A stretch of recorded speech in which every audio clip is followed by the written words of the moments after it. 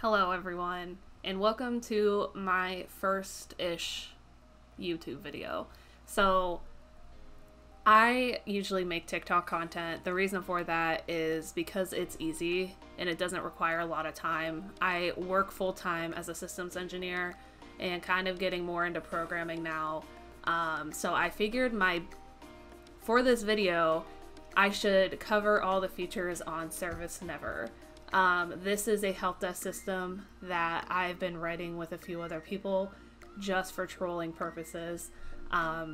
So I'm going to go through this website and talk about it now, here, I guess.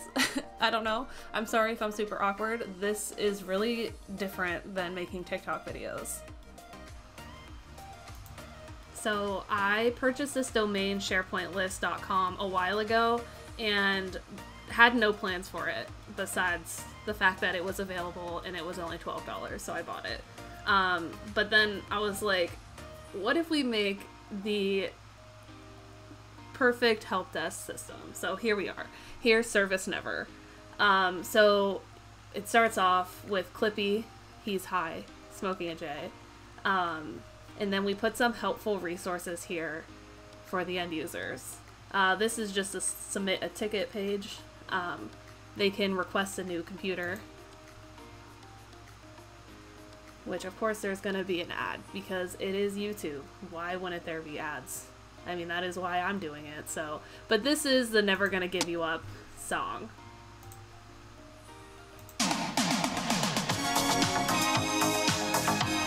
Alright. And then I put this in here, download more RAM, just in case the end users need to download more memory. They can, right there. They can restart their computer here, which it really doesn't restart the computer, it just brings open this GIF here. And apparently, the word GIF is pronounced different ways. I pronounce it GIF, but some people say GIF, but I will die on this hill, it's pronounced GIF. So then they can log in here, which just opens up another GIF, because they didn't say the magic word, so obviously they can't log in. And then finally, they can download a virus. And this doesn't actually download a virus, nothing happens, this is just literally for visual effects. But then they can click here to download the real virus, which is Adobe Flash Player. You can't, I mean, it's end of life, but it's just funny. And then this other tab here, the About, is not so funny. It's just this is on GitHub, so anyone can contribute to it. I have to look at these pull requests and push them through. I'm still learning GitHub. I did not realize that there was so much to this. It's actually really cool. Who would have thought? And I know people, like, on TikTok, they kept saying, they were like, how do you only have one repo on GitHub? I'm like, because I never needed to use GitHub for anything that I do for work, so that's why. And then I added this submit feedback feature, which is actually a form through Microsoft. So my plan with this is to put a fake testimonial page on the site for, like, to actually market it as a legit help desk system, but it's never gonna actually sell. I mean, you never know. And then there's a link to my Discord. I have a channel in there where I'm taking suggestions and feedback on what we should add to the site and just some conversation about it. It's been really fun. I'm selling merch with the ServiceNever logo, and then people can send me an email if they want it. So back to the homepage.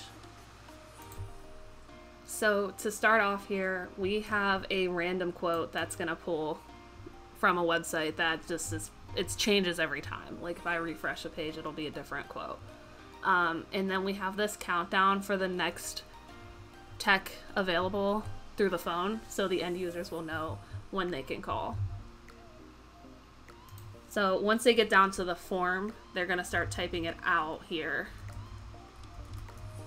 And we made it so that when you're typing, it'll randomly move you to different tabs and delete characters and also add a period every time you hit the spacebar. So I'm just gonna continue to type here. I almost put my actual phone number, but I didn't. I stopped myself. So then they can select which department they want. You know, we put this unsure option in there just because end users, they don't really know what they want. So we just added that. The priority of the tickets are just things that I've seen working in IT. The options are, will die if not done ASAP. I don't know, I'm going to lunch right now. And the world will end if not fixed immediately. It is so common in IT for people to put a ticket in and then leave and go on lunch, or just leave for the whole day. So I thought that was a perfect option there. This description of problem, so when you hover over it, it's your cursor changes into a loading icon. But they can still click in it and type. Again, it's super frustrating because it does switch fields on you when you don't know. And it deletes characters. Need help. Okay, that's the best I can do right now. I do have Grammarly on my computer. Don't judge me. I cannot type. So this is also rainbow font, which adds just a little bit of fun to the website. And then we added a Where's Waldo CAPTCHA. So the user will have to find Waldo and select the square before they can move on.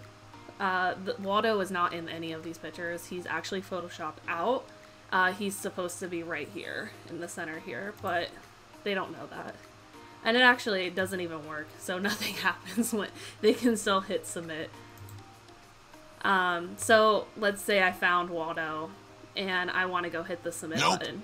So the submit button moves away from the cursor, so they can't click it. They could try. But then I hit the second submit button under here. When you hover over it, it changes to cancel. But the best part is if you do click it, it's just gonna put that description of problem into, let me Google that for you, and it's gonna Google their issue.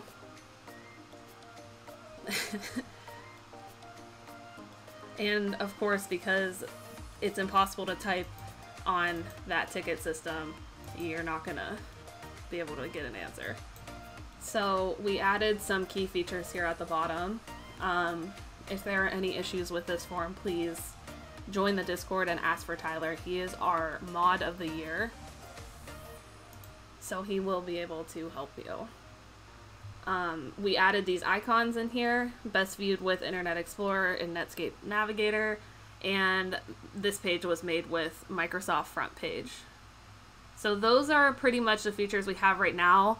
The best feature is over here where they can talk with tech support online. So when they go to talk, they're going to type whatever they want to say. This submit button doesn't actually work. I mean, there's no reason it doesn't work except for I don't know how to make it work. I can't figure it out. I've tried to adjust the code. But so you have to hit enter. So as soon as you say hi, I have a bunch of different sayings that the bot will spit back at you. Need help. Again, the spacebar and the tabs and deleting characters still enabled in the chat box here. So I'm just gonna have a conversation with the bot.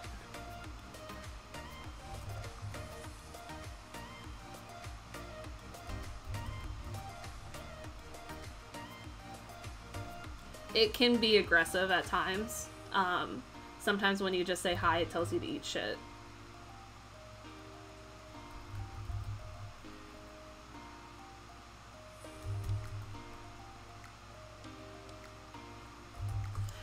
That's so far the features as of today. We are adding more. I've been super busy this week, so I haven't had time to sit down and look at some of the other suggestions that people have made. But it's been fun so far, and I've actually learned a lot. So I'm excited to see where this goes.